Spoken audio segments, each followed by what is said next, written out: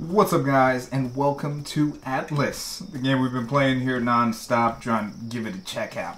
Now, unfortunately, I spawned in the desert, and a big question that came to mind when I started was, how in the hell do you drink water? So in today's video, I'm going to show you guys how to get water, and we're going to talk a little bit about that so you guys can set yourself up. There are some things that I haven't found yet, like if you're able to play with these water spouts, or maybe like store the water that comes from them if there's access, but I'm going to talk to you guys about how to trigger them. So, first and foremost, guys, you're going to need to put your weapon away, okay?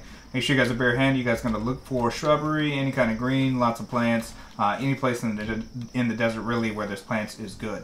Doesn't really work too well with just, like, dead plants, so you got to look for lively. So look for green bushes, stuff like that. Now, when you guys go ahead and go prone, what's going to happen is you go prone and you just go ahead and click the ground.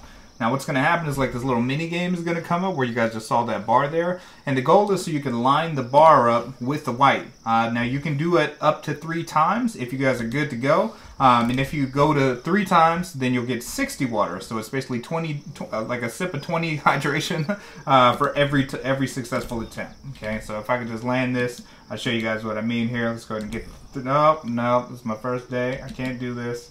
Nope, missed it there too. Hold on a second. Here we go. We'll get it. Oh my god.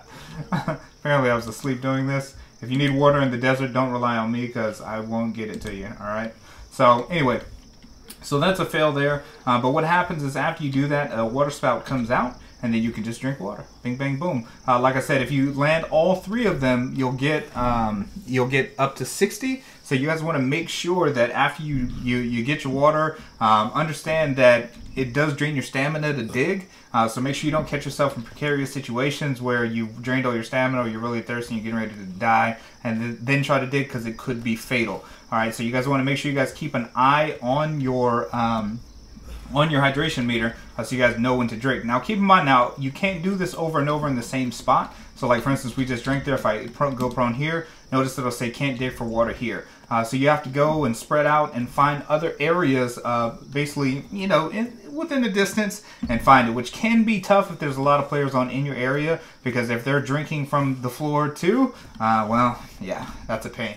So with that being said, like I said, guys, I haven't found a way to really store the water, even if you're just trying to like just keep it on your person or put it in a water skin. I haven't found a way to do that yet. If you guys do find a way or have found a way, definitely post in the comments how people can do that so we can help them out. We're going to continue playing this game along with Epic 7, at least, you know, until we get bored.